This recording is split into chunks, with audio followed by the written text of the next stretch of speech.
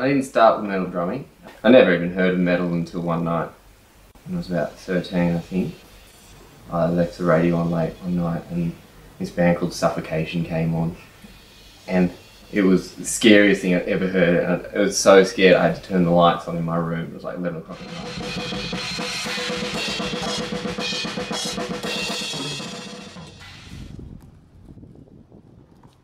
I never made a conscious decision to do, you know, property management or, you know, farm work or gardening or anything like that. With my energy levels that I used to have and still do, an inside job or an office job was just out of the question. You know, I'd be throwing my sandwich on the roof and seeing if, you know, if it would stick or not. This is where I mowed over with the gnome.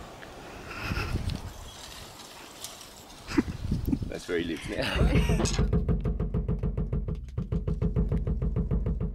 Every night, after work, after dinner, cleaning the house, putting the kid to sleep, I'll go down and do 40 push-ups, do my endurance practice, which is like metronome work, and an hour, half an hour of playing the songs, and then I'll do weights afterwards, and more push-ups, and intense stretching, drink plenty of water, and by then it's time for dinner again.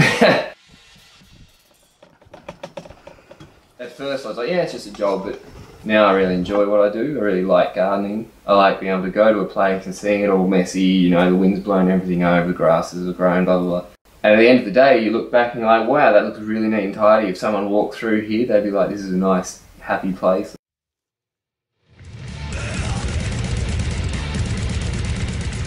After touring Europe and stuff and America with a few bands who do it for a living, I realised that they're all pretty jaded, unhealthy, and it's such an unrealistic lifestyle.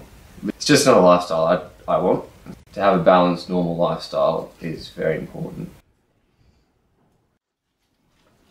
Wow, that's pretty cool. I think that was probably better actually with you standing up high. Yeah. Raising a kid's always exhausting. But I figured if I want to be the best I can be, I'll just have to be a little bit more exhausted every night. There's still time, if you really want to make it happen, to, you know, have a musical career at the same time. So do it for the music, do it for the love, you get to see the world, you look on the positive side of it. And the only reason I do it is to play music.